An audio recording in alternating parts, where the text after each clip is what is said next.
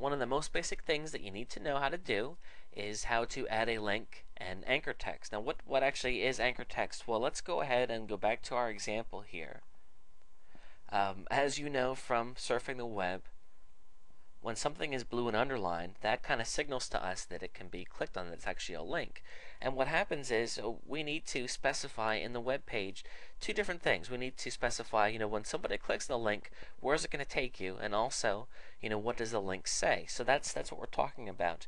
When I click on this, I am not taken to a place on the net called puppy training. I am taken to this page right here. So how did the website know to do that? Well, it's in the coding. So that breaks down to two things. Of course, we have our link, and then the text that appears that's clickable, that is known as anchor text.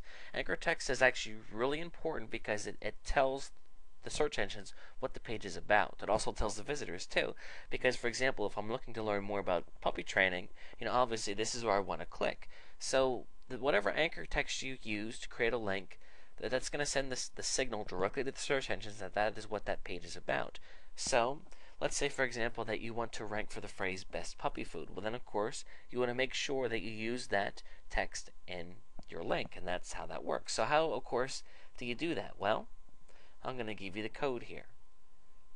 This here, the ahref equals, and I'm sorry, this should actually be in quotes here, quotes, http, /, and then whatever your link is, and then there should be a quote right there, and then that, and then this is the anchor text right here. So again, we have the link, and then we have the anchor text. So let me go ahead with a live example.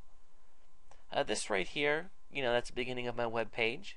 I'm going to go ahead and put a break in here. BR creates a page break. I'm going to create another one. And then what we'll have here, just make some room so you can see this, is I'm going to create a link.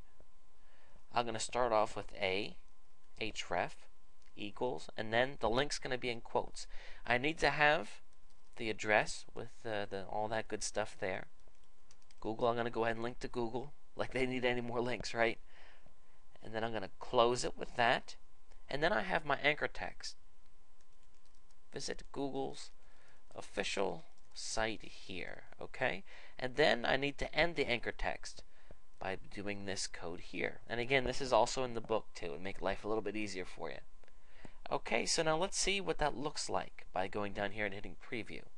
Okay, look at that. This is clickable, and if I click on that, I am taken to Google's website. So pretty cool, pretty easy, huh? So that is basically how you make a link, and that's the text.